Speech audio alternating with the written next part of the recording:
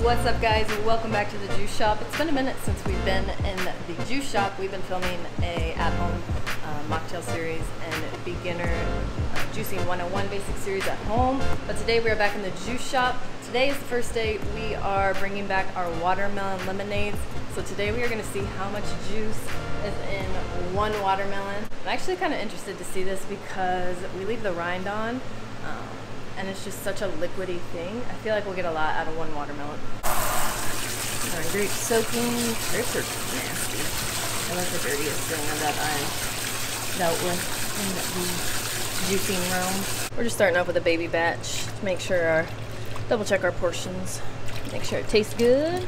This watermelon weighs almost 5 pounds, 4 pounds and 13 ounces. We're gonna get it chopped up.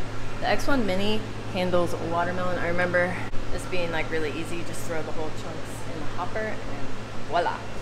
One of these days we'll have to juice this on Judith and see how she handles it. You could probably fit that whole watermelon in the hopper.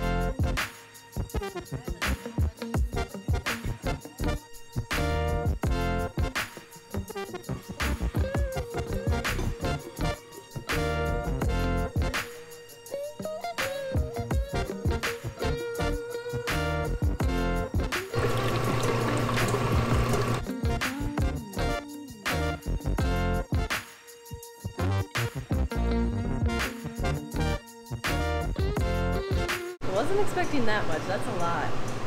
Still pressing. It's got a couple more minutes yet. But we're going to be over a half gallon out of one small watermelon. In that one 5-pound watermelon, there's 64 ounces of juice. Does that surprise you? That surprises me. Yeah, I guess that is. I guess that's right on.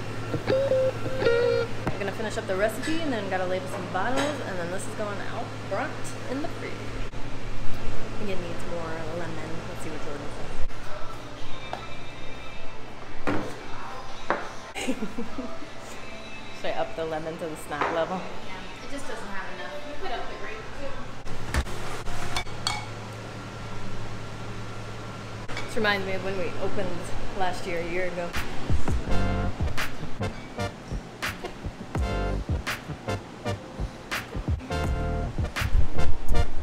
So cute.